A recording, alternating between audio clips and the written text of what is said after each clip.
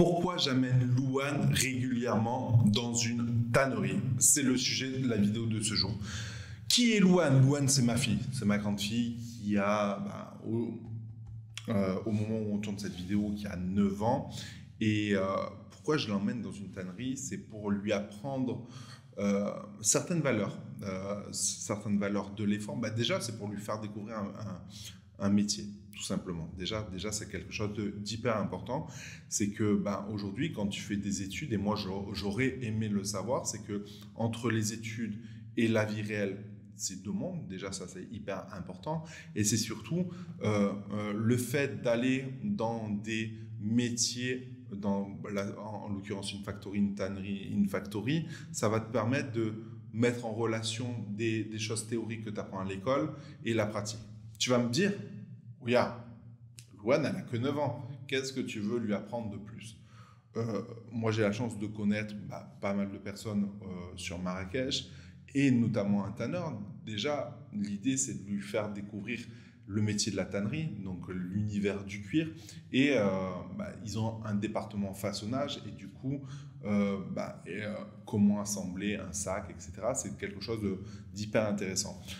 Moi, une fois j'ai amené ma fille, quand elle a vu la tannerie, elle s'est dit, mais tiens, mais la peau du cuir, elle n'est pas noire. C'est vrai que quand il pense, déjà, le cuir, généralement, on le voit en noir et on se dit, tiens, le cuir est noir. Et du coup, ma fille était persuadée que le cuir, la peau était noire. Et du coup, on lui a montré que non, de base, la peau, elle est beige, crème, etc. C'est comme une peau, notre peau, etc. C'est la peau d'un animal et cette peau-là est traitée, puis colorée, etc. Déjà, c'est hyper intéressant de comprendre ça. Mais la première fois que j'ai emmené Louane chez le tanneur, l'objectif, c'était de lui faire faire un petit sac, un petit quelque chose pour plusieurs raisons. La première, c'était de comprendre pourquoi on parle de forme, que ce soit des ronds, des triangles, des carrés, etc. Qu'elle comprenne la notion de dimension, que ce soit centimètres, millimètres, etc. Du coup, qu'elle comprenne l'utilité. Et je ne te parle même pas il y a d'autres mesures qu'on prend avec la peau, hein, avec la peau une peau, voilà, on parle en peau, on parle il y a d'autres termes, mais toujours est-il qu'il fallait lui faire comprendre ça et quelle est des notions d'organisation. Quand on réalise un sac, une pochette, etc., il y a un process bien spécifique pour arriver à tout ça. Et déjà, Louane, quand elle est venue pour la première fois, donc elle a réalisé une petite pochette, donc elle a fait un espèce de patron sur un carton pour réaliser cette pochette. Après, elle a choisi la couleur du cuir. C'est pas elle qui a tout fait. Elle s'est fait aider par des personnes très très bienveillantes et d'ailleurs, je vous remercie du fond du cœur pour avoir fait découvrir tout ça à ma fille. Et du coup, pour la réalisation d'une pochette, elle s'est aperçue qu'il y avait finalement énormément de processus, de process, de finition, pour arriver à l'objectif. Et du coup, c'est vrai qu'elle m'a dit, mais papa, ça met beaucoup de temps. Du coup, c'est ce qui fait la valeur du prix du produit. Et c'est ce que j'ai envie de lui apprendre. C'est qu'il y a des valeurs à apprendre, des notions à apprendre qui sont pour moi hyper importantes, que tu peux apprendre en maths à l'école, mais qu'il faut que tu t'images dans la vie réelle. Et aujourd'hui, ces notions, comme je le disais, de forme, ces notions de taille, millimètres, centimètres, mais aussi de coût, pour réaliser un sac, quand tu te dis pas, tiens, j'achète une peau tel prix, du fil tel prix, du tissu tel prix, et donc je vais le revendre à tel prix. Déjà, il faut bien calculer sa marge, etc. Mais il y a la valeur du temps que chaque personne passe sur l'objet.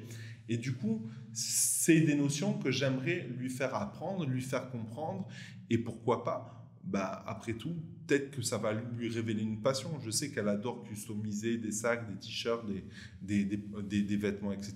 Et je me dis, tiens, lui donner cette ouverture d'esprit ou lui donner accès à ça, ça va peut-être lui donner une révélation, lui donner envie d'aller plus loin, etc. Voilà.